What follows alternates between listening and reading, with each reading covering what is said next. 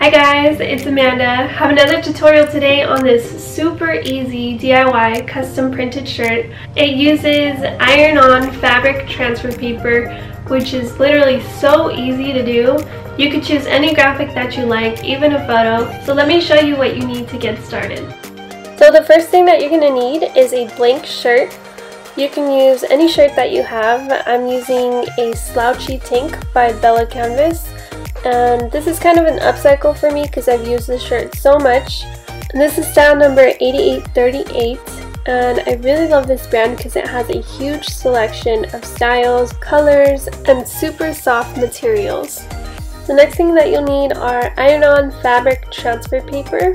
You can find these at pretty much any office store, Walmart, and they work with any inkjet printer.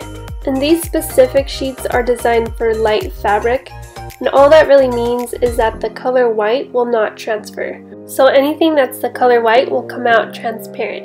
And that worked with my design, but if you have something in your graphic that's white that you want to stay white, then make sure you buy transfer paper for dark fabric.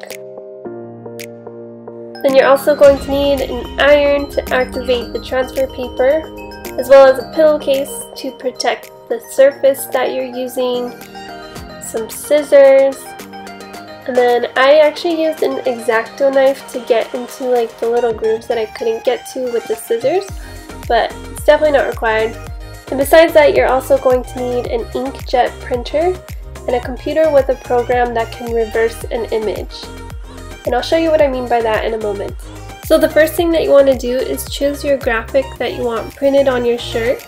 And I already chose my graphic, so I'm just going to pull that up in Adobe Photoshop. And I chose to keep mine pretty simple. I just typed out the word bless using a distressed type of font that has like a 70s vibe to it. So once you got your graphic, you're going to go up to the image tab, down to image rotation, and then flip canvas horizontal.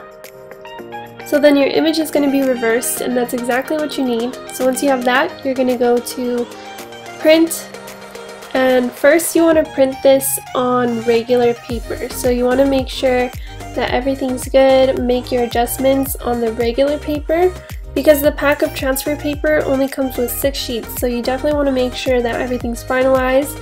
Once you have everything good to go, you're going to print it out. And for the printer settings, you definitely want to change the quality to best. And then for the type of paper, I chose photo matte paper, and this gave me the best results with no streaks, where some of these other settings gave me streaks. So definitely see what works best for your printer. And then hit print. And it should come out the way that you had it on the computer. So if all looks good, then you can start cutting it all out.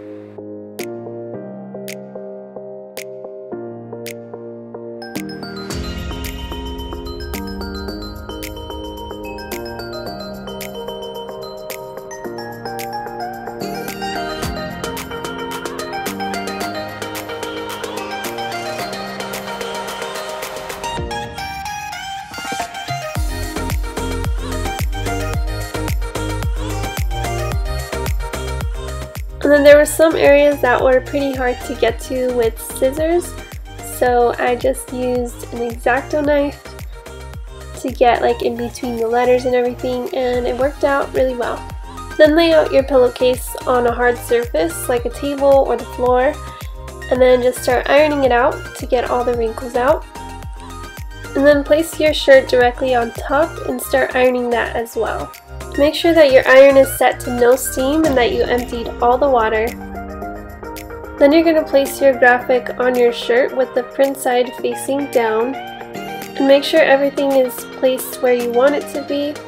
And to make sure everything stayed in place, I literally just took the iron and sat it on top of the print for a few seconds, and then just start ironing back and forth, up and down, using a good amount of pressure and making sure that the iron is on the hottest setting for cotton. And according to the instructions, if it's a full page, you should iron for about 3 minutes. If it's half a page, 90 seconds, and a fourth page, 45 seconds. So I ironed mine for about a minute, and then let it cool for 2 minutes. and then start peeling it off from one of the edges.